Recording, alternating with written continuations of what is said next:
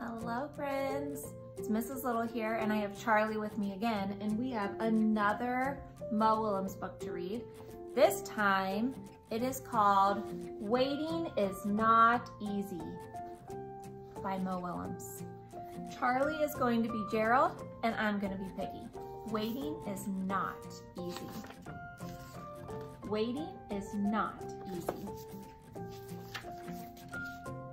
Gerald, I have a surprise for you.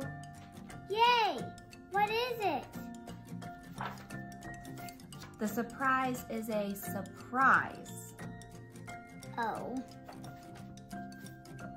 Is it big? Yes.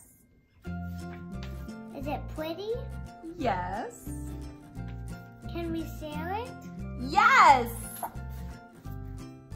I cannot wait! You will have to. Wait? What? Why?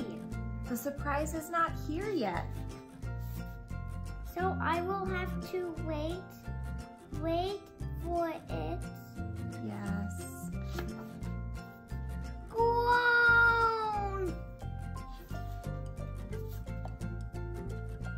Oh well, if I have to wait, I will wait. I am waiting. Waiting is not easy. Piggy, I want to see your surprise now.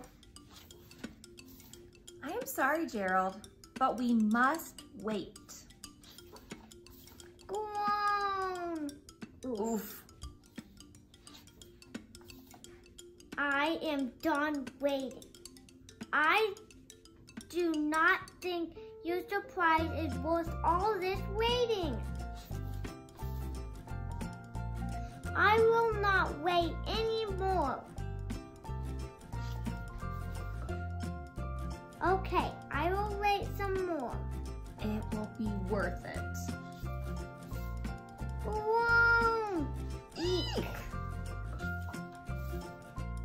Piggy, we have waited too long. It is getting dark. It is getting darker. Soon we will not be able to see each other. Soon we will not be able to see anything. We have waited the whole day. Well, We have waited and waited and waited and waited. And for what? for that.